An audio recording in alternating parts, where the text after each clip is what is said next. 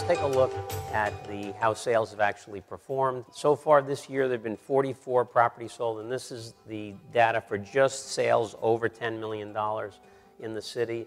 But annualizing what's happened so far, we're down about 35% from last year and down 66%, two-thirds below where we were at the peak of the cycle. If we look at dollar volume, also down 35% on a year-over-year basis if we annualize, and down 68% from the peak. So the volume so far this year has been really anemic. We've been feeling it. It's across the board. It's in all property types. If we look at land, land is on pace to only be $1.9 billion this year in the Manhattan market.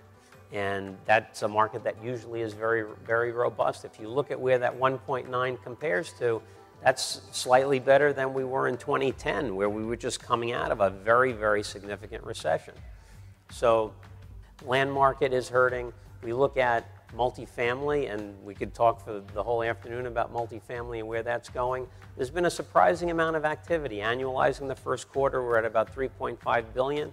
I maintain most of the sales that have occurred in the first quarter closed in January. Those contracts were probably signed in September or October before the real impact, hearing the different proposals that the politicians were making about how rent regulation was going to be reformed, and that has really caused tremendous inertia in the multifamily market. The multifamily market is the one sector that has really been the most heavily impacted of what we're seeing so far, and the rent regulation renewal is a huge reason why that's the case. And if we look at Class A office, values are down, but there have only been 2 sales of Class A office buildings in the first quarter of 2019 in Manhattan. So the volume is just not there. If we look at the outer boroughs are doing better relative to Manhattan.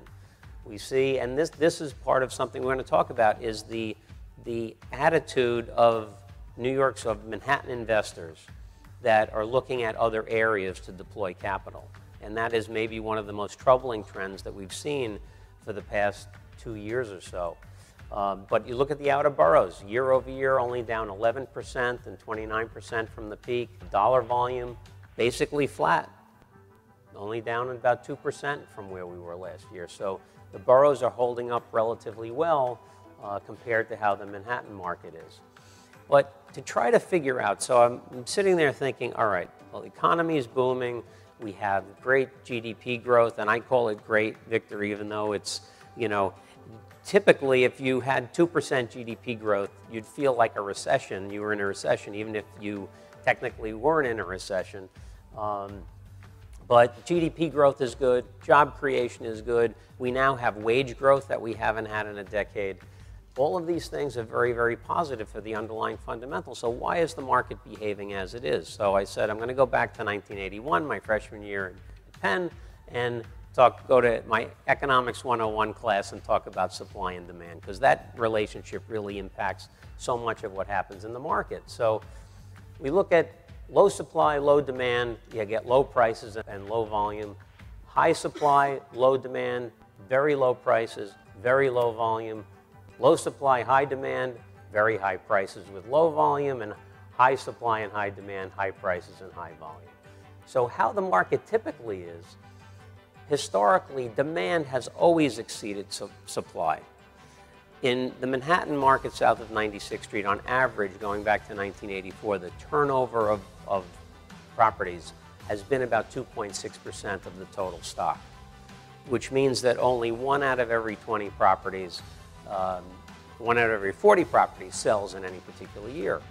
So if you look at supply as being historically very, very low and demand being very high, that is what has made the peak of every successive cycle so much higher than the previous peak. Now, what we're seeing with respect to today's circumstances are that we have higher than average supply, and we have lower than average demand.